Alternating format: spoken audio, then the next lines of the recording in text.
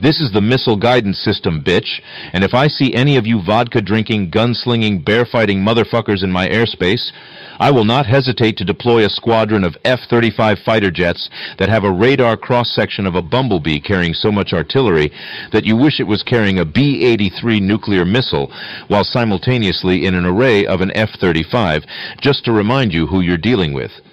This is America, motherfucker. We do not play around with freedom and oil, so you better not play with either of those. This goes for you, too. You weather balloon spying motherfuckers. Let's not forget what happened in 1945. I can recreate it with a slight tilt of my missile.